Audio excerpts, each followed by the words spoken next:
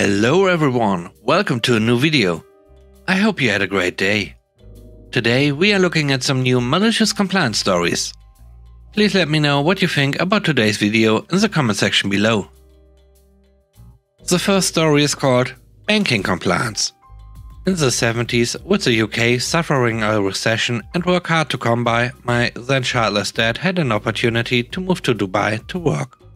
My mom was able to go with him. They had accommodation provided, a good income, higher than the UK equivalent would have been, and were able to fly over and check everything out before committing. All in all, a great opportunity. They took the plunge and decided, as they had no accommodation costs in Dubai, they would keep paying the mortgage on their UK house so it would be available to them if and when they returned. My parents had a UK current account with one bank, let's call them Goodish. But their mortgage and savings account was with a different bank, let's call them Muppets. Every month, that salary was paid into his current account with Goodish, and he'd then phone them to ask them to move money into his savings account with Muppets, as this is the account his mortgage payments came from. He never had any problems. One day, Mom writes a check from the Goodish account, then later realizes the account will not have sufficient funds to cover it. No problem, thought Dad. I'll give Muppets a call and ask them to move some money back out of the savings. Unfortunately, Muppets didn't want to transfer money out of their account. So they informed Dad that the only way he can remove money from that account is in the branch, in person, using his savings book. Now, Muppets didn't have a Dubai branch in the 70s. The only way he could comply would be to travel 3,500 miles home. Frustrated at their repeated refusal to help, Dad resolves the immediate check issue another way and looks at the larger problem when he'll next be in the UK. Fast forward a couple of months and Dad is back in the UK. Armed with his little savings book, he strolls into his local branch of Muppets and asks for confirmation of his savings balance and mortgage balance.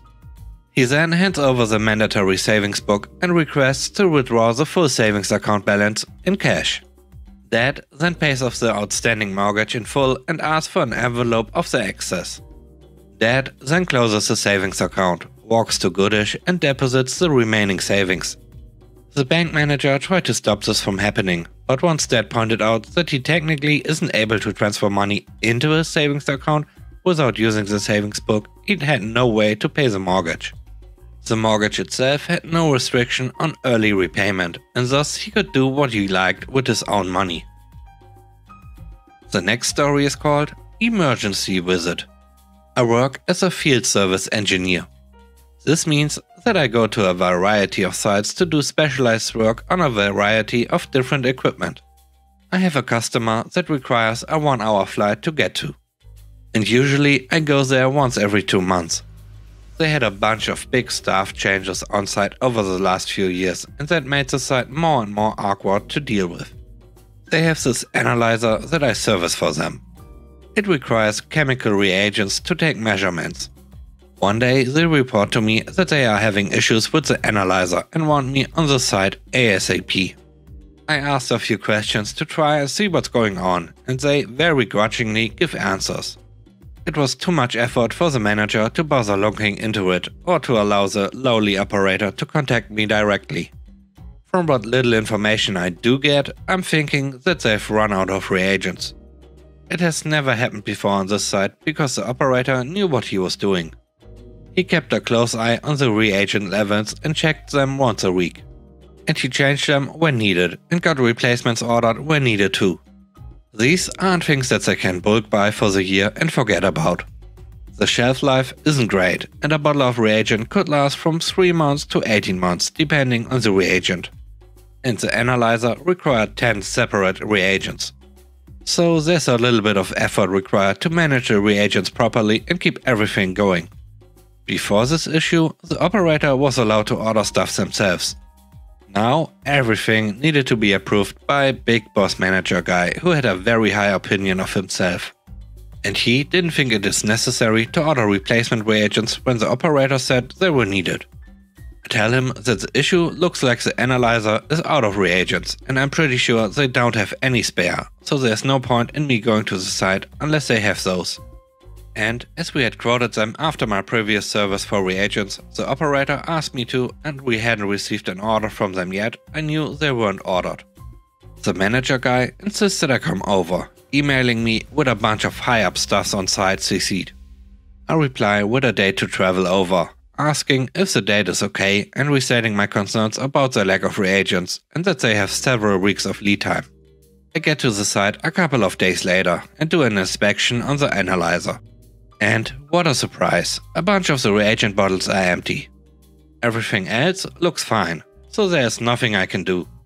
One or two people are getting a bit grumpy with me that the analyzer isn't working. But I restate everything about the reagents. Why hadn't this happened before? Well, your operator was allowed to get stuff ordered himself, and now he's not. Someone never signed off on that a few weeks ago. Guess I see you in a few weeks for the next service visit after the new reagents arrive. Oh, and here is an invoice for a couple of €1,000 for this emergency visit that you insisted on having. I hope you enjoyed today's video so far. If you like the video, don't forget to press the like button. It really helps. And now, on to the next story. The third story is called Check Your Employee Handbook. This story happened about 14 years ago when I worked for a now defunct electronics store in the UK. At the time, I was a teenager and reliant on public transport to get to work. There was only one bus an hour to this out-of-town retail park and it was scheduled to arrive at 8:55. This, theoretically, would give me enough time to walk from the bus stop to the store, ready to start my shift at 9 AM. However, on many occasions the bus was late due to traffic. So I'd sometimes arrive at work at 9:05, which wasn't a problem because the store was usually quiet until 11 AM. And the manager accepted that I would make up any of this time at the end of my shift. So this went on for about a year with no problems, until a new deputy manager was brought in from another store. She was a clock watcher and wanted me to be there at 9 AM every day and wasn't accepting any excuses for buses being late or anything else. I asked her if I could simply change my shift 10 minutes back, which I thought was reasonable. She refuses completely and told me, "You have to be on time for your shift. Check your employee handbook, it's right there." I did check my employee handbook, and it did state exactly what she said. But on the same page, it said that every employee working a shift longer than 6 hours is entitled to a 60-minute uninterrupted lunch break. Uninterrupted is the key word here. Later that day, I was about halfway through my lunch break in the staff room when she came in there.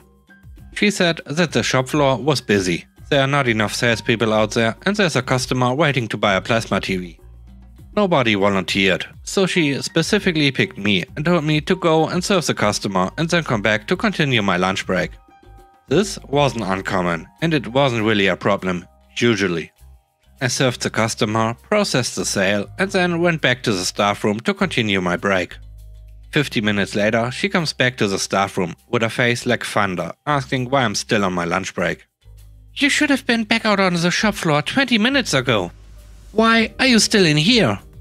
I calmly replied that I still have 10 minutes left on my 60-minute uninterrupted lunch break.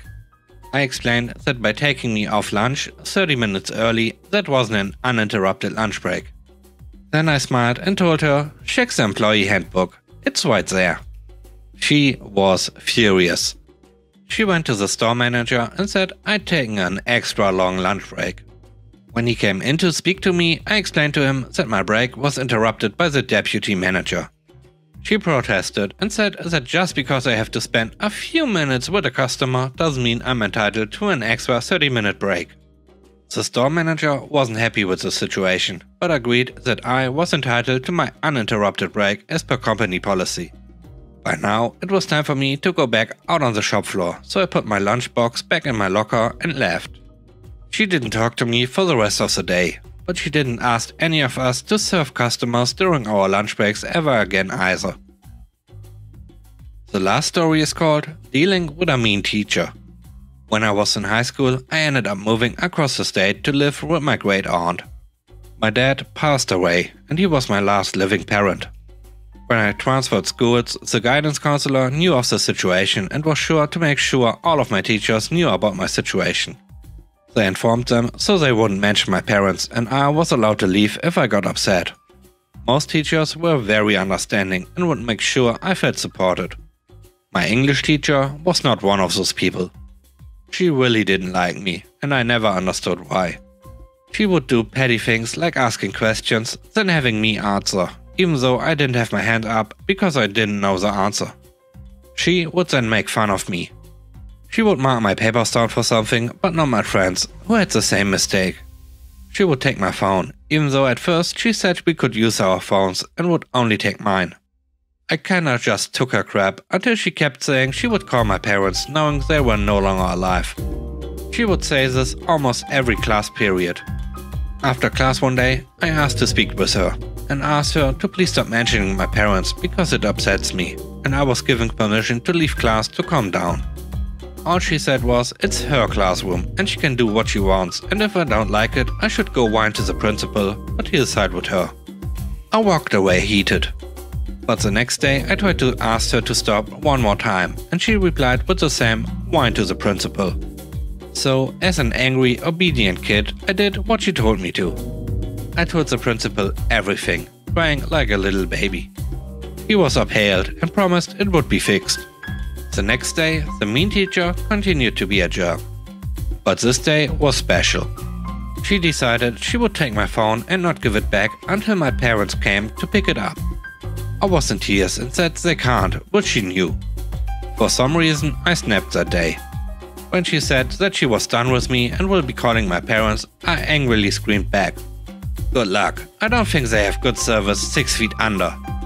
It would be easier to buy a Ouija board to speak to them, since they are dead. Everyone was shocked and kinda staring. A minute later, the principal comes in, and the mean teacher has a smirk, thinking she won. Oh no, sweetie, you did not. He sternly told her to go to her conference room and they would be having a meeting with him and me. He was standing outside the door since the class has begun and heard everything. I'll spare you all the screaming details, but long story short, she was fired. On her way out, she blamed me and told me I shouldn't have gone to the principal. I smiled sweetly and said, well, you said if I didn't like it, I should whine to the principal. What a horrible person this teacher was. I hope she is never again allowed to work in education. What do you think? Thanks for watching the video. I hope you enjoyed it. If you did, please leave a like. And if you want to see more videos, don't forget to subscribe. Have a great day and stay safe. Bye bye.